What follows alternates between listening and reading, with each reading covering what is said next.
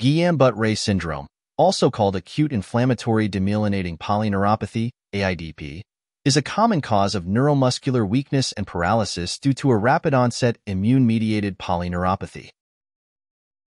Clinical presentation.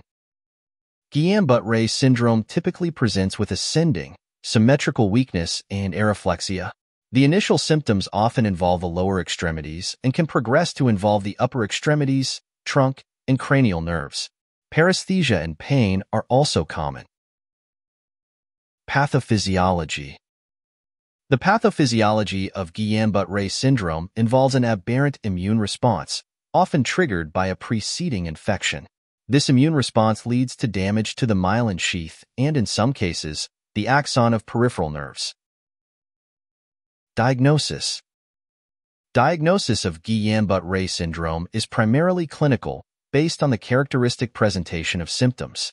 Supportive diagnostic tests include nerve conduction studies and cerebrospinal fluid analysis, which typically shows an elevated protein level without a corresponding increase in white blood cells, a pattern known as albuminocytologic dissociation. Treatment.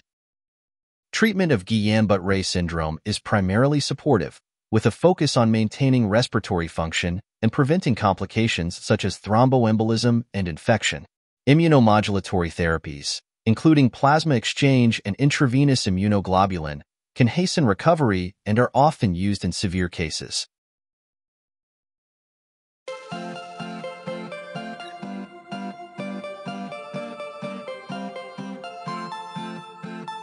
Thank you for watching. Please subscribe to our channel by clicking the subscription button.